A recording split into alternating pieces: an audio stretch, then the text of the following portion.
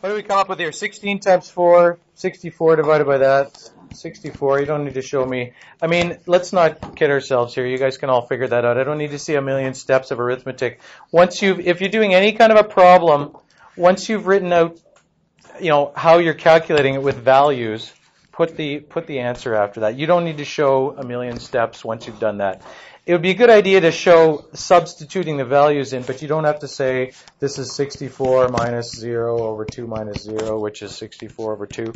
I mean, grade 8 you need to do that, but here we're more interested in the calculus part of it. You can just say that is 32. What would the units be? Feet per second. All right.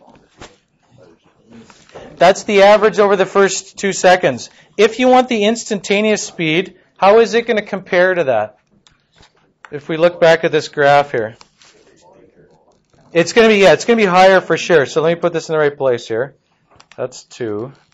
So the height of that point is 64 here, right? What we calculated before.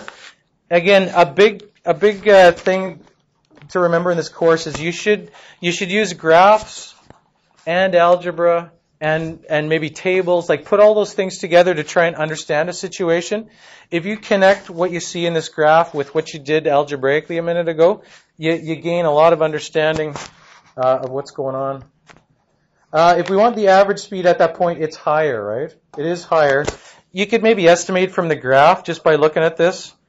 I don't know, from 1 to 3.5 seconds, so 2.5 seconds go by. And how far is it traveling?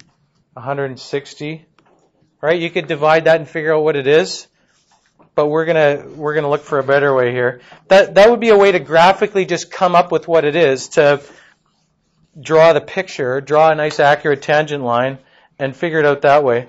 What we're going to do, oops, now I need to get this one. What we are going to do is, and this is a huge concept here for what the slope of the tangent line. You can get the slope of the tangent line if you write an expression for the slope of the secant line, which is what we just did, right? We wrote an expression for the slope of the secant line, and then push this closer and closer. What happens as I push this closer and closer? It gets bigger, absolutely. It's starting to get closer to the tangent matching up with that. The closer I put these together, the more closely the green one approximates the red one. All right, if I put them, like if I wanted to measure what the slope is at 2, I could just take the average between 2 points really close together. As soon as I get closer, it snaps to that point. But if you put the lines really close together, if you put those 2 points really close together, they're almost the same, right? So that's a pretty big fundamental understanding. First of all, before we start writing the expressions in the algebra, understanding that what we're going to do is we're going to write an expression for the slope of a secant line, as in the average slope. And then we're going to look at what happens as you make that closer and closer together. All right? We're actually going to put it on this. We're going to actually come from the other side. It doesn't matter which side we come from, but I'm going to put this up here. Let's move all these down here because I want to copy this picture. So there's that. Let's pretend those are the same. And then this is up here. All right? Now I'm getting ahead of myself here because I'm saying solve this numerically. On your calculator, you can make a table. Don't make a table by hand. Okay? If we want to find this, what we're going to look at is that expression we had, f of x2 minus f of x1, right? Over x2 minus x1. Except I don't want to talk about x2 and x1. So what we're going to use is we're going to use some different notation here. We need to picture that other graph. Okay, so we got this picture here. If you don't have the graph drawn somewhere, it might be a good idea to draw a little sketch of it somewhere. This is way too big of a sketch. Oh, come on. Okay, so take this. Oh. Make it a bit smaller.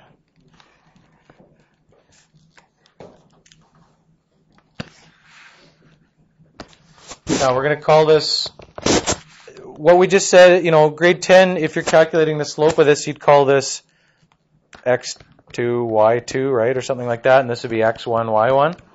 And the slope is just subtracting the 2, right? Instead, what we're going to call it, because we don't want to have two different x values, We're going to call this x, and we're going to call this x plus something. Okay? This is x plus something. I'm going to call this something h. Those are the x values. This is f of x, and then what's this one up here called? F of x plus h. The h is just the difference between the two. Okay? We're going to use the h to represent the difference between the two. H, okay, is the difference between the x values.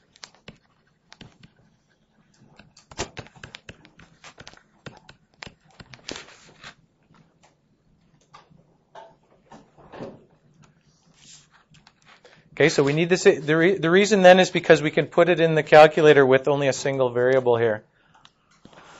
If I want the average speed at 2, my starting x value should be 2, right? I'm gonna come from the right side here. Let me replay this here for you. So what we want to do is put, if we want the slope at 2, so I want to know what the slope is right there. I'm going to put one of the points on that value, and then I'm going to make this one closer and closer to it. So my x value is going to be 2, and my other x value is going to be 2 plus h, a little bit. Okay? 2 and 2 plus h. So let's write that expression here. The expression for the slope, okay, slope of secant line. Are we okay if I just use the word secant line? It means the line between 2 points. Slope of the secant line, better do it down here. I'm sure you can fit it in, I can't. We need to write the slope expression for that.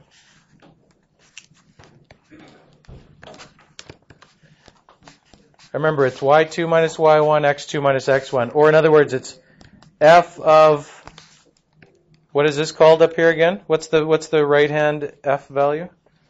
F of x plus h, right? So we got f of x plus h minus f of x. That's the difference in the y values. And then what's the difference in the x values? X plus h is the right-hand one minus x. Yeah, you could actually simplify the bottom. Notice that, the bottom is we want the difference between the x values. That's what we're calling h, right? So on the bottom it could just say h. So you have f of x plus h minus f of x. In our case, what's our x that we're starting with? Like, where are we putting one of the points? 2, right? Because we want the value at 2. So in this situation, we want to put a 2 there. Okay, in this situation, x is 2. So because we want this curve, we want 2, and then 2 plus h here, right? 2 plus h. And we're looking for the slope between those two as we push one close together there. So in this situation, we have 2 plus h. And what's the actual function? Instead of putting, I better write this and then we'll make sense of it. F of 2 over h. What's the actual function in this situation? 16 times something squared, right?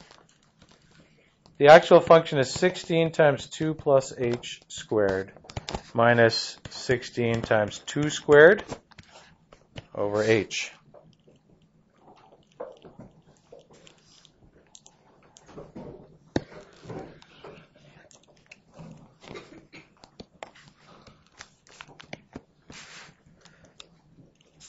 I don't want us to go through and calculate that by hand a whole bunch of times.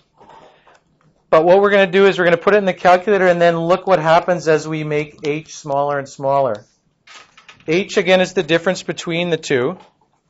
If I make h smaller and smaller, what's it doing with the 2 points? Pushing them closer together, and then we're getting a more accurate value. Oh, he missed it this time.